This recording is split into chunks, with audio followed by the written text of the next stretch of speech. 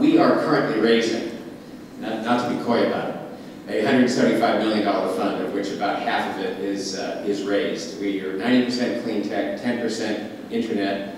We prefer to invest in proven technologies that have some established revenues or at least referenceable customers and a potential for an exit in 2 to 4 years. And coming up, you'll see we've been quite good at achieving exits. Our focus is principally in the US, I should actually say North America, and we have 3 Canadian investments, and we will invest up to 20% of our current fund in China. We have established an office in Beijing, which has been open for just over a year. We've made 1 investment there, which also has been very successful. We've done 3 IPOs on NASDAQ in the last 3 years. We are listed by Preqin as a top 10 performing fund.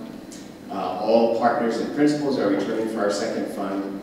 We believe that we have a special expertise in government and sales, and I should have added corporate partnering. Of course, that's what I spoke about yesterday, and we firmly believe that that is one of the key elements to success. Technology provides a very important barrier to entry, but technology in and of itself is, as I'm sure all of you know, not enough to make a successful company. You need a lot of other factors, with corporate partnering and sales and marketing being very important.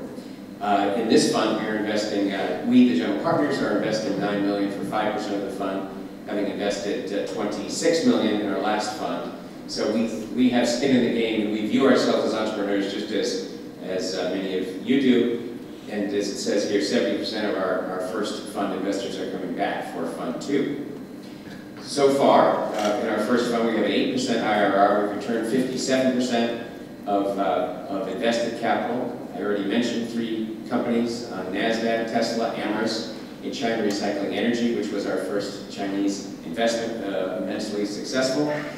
And then this is one of our, at the bottom here, points of differentiation. We have a track record of multiple exits in under 36 months. That chart shows you both our first fund, my prior fund, and Steve Wesley's prior fund. And just note some of those companies. Powerlight was sold to SunPower.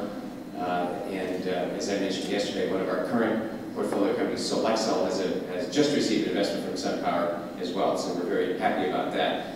eMeter is probably the most recent exit, which was, that is a software company in the smart grid space. It was recently acquired by Siemens in January of this year.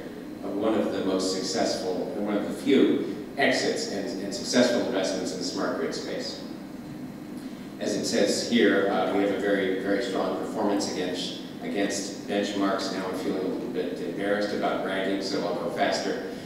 We believe that we are value-added investors, principally in the areas that I have discussed. In our neighborhood, which is Sand Hill Road in Menlo Park, there are plenty of people who are extremely deep in technology competence. And so we don't seek to compete with them, we seek to complement them by working, as I said, principally with corporate partnering, government relations, both at the state and federal level, as well as with sales and marketing. We are 3 managing partners. My 2 colleague managing partners, Steve Wesley and Gary Tilpel, both have a lot of experience in building sales and marketing organizations, and we contribute that expertise to our portfolio companies. As I just said, we seek to be a partner to many of our neighbors, and increasingly we seek to be a partner to our neighbors and friends in China as well. As you can see, our list of co-investors here, some very well-recognized names and some present here today. Just a point on deal flow. Many people ask, how is your deal flow? Frankly, we have trouble keeping up with it. We have more deals to look at than we can screen in a very serious manner. Fortunately, we don't have to screen them all in a serious manner because many of them don't qualify. So we probably spend a lot of time on 200 companies per year, but nonetheless, we have a huge deal flow. We source from our friends on Sand Hill Road and our friends in Beijing, and I hope now our friends in Singapore. We have, over time built up proprietary networks, having been in Silicon Valley for 30 years myself, and the same for my partners. We have many relationships. As an investment banker, I served the venture capital community, and so those relationships are helpful. We also do a deep dive into the 4 general sectors, which I will show you here. and as it says, we do network building through conferences, which I guess this is an illustration of that. This shows you our deal flow and the sectors. This is perhaps quite interesting because it shows you where the greatest concentrations of investment opportunities that we have reviewed. In our second fund, our strategy is just slightly refined from our first strategy, which is to say we seek to be a lead investor half the time, which is a small increase from our first fund. We will increase our investment per company slightly and keep our number of portfolio companies constant at 20. And while we have been a board member or observer 80% of the time, we want to move that up to 95% of the time. And the only reason it doesn't say 100% is we don't want to exclude an opportunity which we think is outstanding where that is not available to us. It shows you the 4 sectors in which we have been active: transportation and biofuels, renewable energy generation, smart grid and energy efficiency, and clean web and IT. And yesterday I spoke about our corporate partnering strategy, which is particularly important in the more capital-intensive areas, obviously, because as a small fund, we couldn't possibly fund these companies ourselves, and in fact, it's challenging to fund some of them with a consortium of venture firms without the benefit of corporate partners and or other sources of capital. There are an amazing number of opportunities in the clean web and IT area. Some of them are probably familiar to you, companies like Airbnb or Zipcar, or these are essentially companies that are sustainability plays. They are using the existing infrastructure more efficiently by utilizing, now today, commonly available technology, whether it's internet and or social networking. So we are increasingly active in that space as well. I mentioned that we recently opened an office in Beijing last year. Tony Liu, who joined us from the DFJ Dragon Fund 9 months ago, is leading that office, and we have very active relationships with many co-investment partners.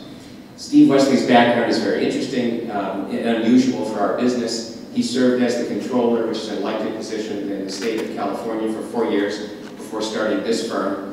And prior to that, he was one of the early employees at eBay, where he was a senior vice president of marketing, business development, M&A, and international. And prior to that, was a lecturer at Stanford Business School, and also quite active in public policy, including in the Cleantech area for the prior 30 years. His first job after college was working in the Carter administration, believe it or not, in the Department of Energy.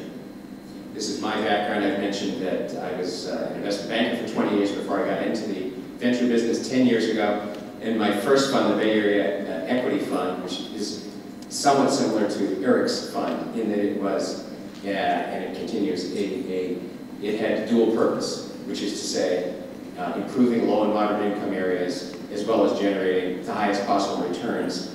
And fortunately, it was very successful on both metrics, and therefore I believe that done right, trying to solve society's biggest problems, one of which is the environment, can be very, very profitable and have that evidence to prove it. And I think that my investment banking background in part explains why I'm so interested in corporate partnering, because I did quite a bit of that during that period. Our third managing partner, Gary Delabo, was in charge of Vice President of Strategic Partnerships at eBay, and as I mentioned, we have a deep sales and marketing background.